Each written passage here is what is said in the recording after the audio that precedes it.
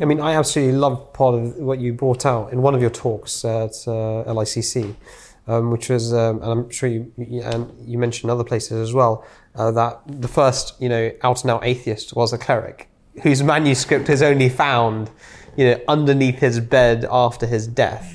And it made, I think you put it, it made the God delusion seem entirely reasonable, a calm and, rationalistic approach to religion. That's right. It's got Meslier's Testament. It's a work of considerable anger. yeah. But that was a historian's review, very considered. And the interesting thing was, it was known at the time, and it was picked up, and Voltaire published a version of it. But Voltaire hated atheists almost as much as he hated Catholics.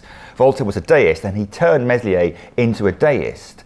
So he retained its viciously anti-clerical and in many ways anti-Jewish elements, cleared away the atheism, and inserted a deistic kind of a belief in a natural first cause God into it. So Meslier was known, but the true severity of his criticism, in fact, it wasn't just anti-clerical, there was a lot of anti-clericalism at the time, but it was actually atheistic, wasn't known until much, much later.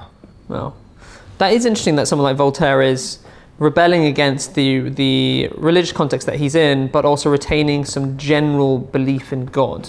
What was the reaction to these?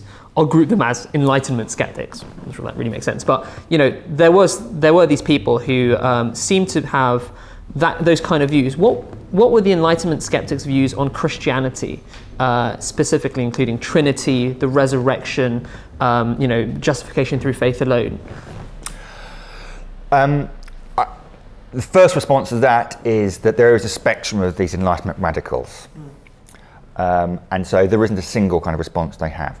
On one end, you would get the most vigorously anti-Christian and indeed, obviously anti-clerical, but anti-God thinkers. So someone like Baron de Holbach would probably be the best example of this, who can have no truck with any form of religious belief, creed whatsoever.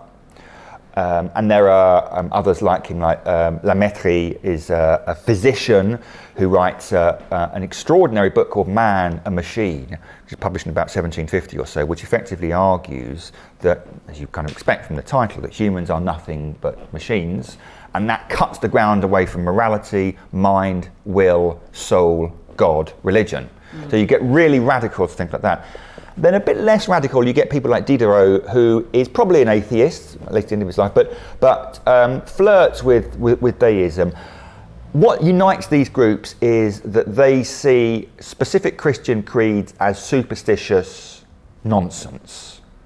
So the Trinity it makes no sense and is anyway made up after the scriptures were. Miracles are very hard to credit, although it's actually Hume, of course, who gives the most kind of cogent argument against miracles.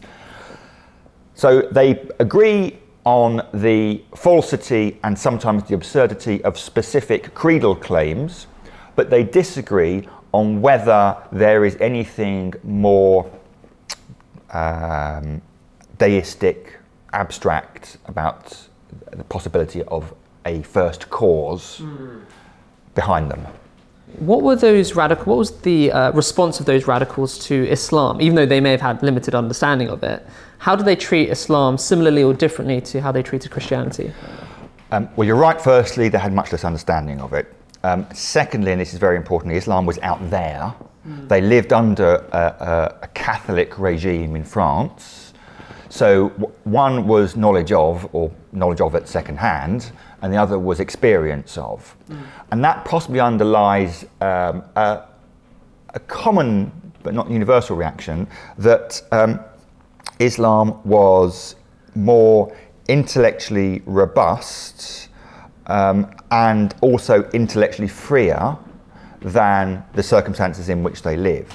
So sometimes the philosophers would, as it were, weaponize Islam against the Catholic regime in which they lived. They didn't know, it was a very ahistorical and actually quite an ill-informed weaponization, but it was used by some at least to attack the intellectually oppressive culture in which they lived. And I remember they also, a lot of the secularists looked at the example of the Ottomans and said, you know, they seem to permit, because they had such a big kingdom, they seem to permit all these different religions. And here in their country, for instance, their political leaders weren't doing the same. And they would kind of make that comparison to try and embarrass their leaders. Yes, I mean, embarrass is a nice way of putting it. I think they were trying more than embarrassing them. They were absolutely shaming them. But again, we come back to this critical point of the extent to which there's intellectual freedom there. And I think it's very telling that in many ways, in the 18th century, Britain can boast two of the most sceptical minds in Europe, Edward Gibbon and David Hume. And yet neither of them come out as atheists, neither of them are atheists.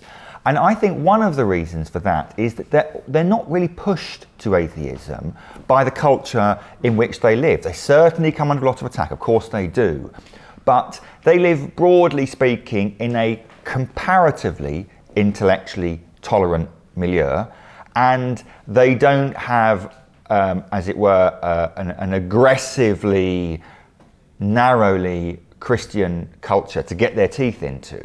So much of this, it depends on, effectively, if systems can't bend, they break. And they could bend in 18th century Britain. That was much more brittle in 18th century France. And that's so interesting, because all those names you gave, those, you know, French thinkers, Lemaitre and Diderot and Holbach. Yeah. They are all French names. And you mentioned also, part of your thesis, that in the UK, atheism was much more, and when it did develop, it was much more of a working class phenomenon, and that it was related to the economic plight of people with free market capitalism, and the view that actually the church was aligned with the state and was actually indifferent to the needs of the many. And that is just so interesting that you know, you do have the growth of atheism in the UK, but it's of a completely different nature. It's less intellectual, it's less philosophical, it's much more to do with the ordinary person. That's right. It's a fascinating story. That the first person, British thinker you'd associate really prominently with atheism is probably Bertrand Russell in the 20th century. Even John Stuart Mill is a kind of a theist in the 19th century. You get this fascinating seesaw. So France erupts into revolution and then kind of Napoleonic conquest at the end of the 18th century. Britain finds itself at war with France for a whole generation. To be British was not to be French. And it had been for much of the 18th century, but even more at the beginning of the 19th century. Who do we blame for the barbarism into which France has degenerated? Well, it's the philosophes, isn't it? Because these are the people who intellectually laid the groundwork for what happened in the 1790s.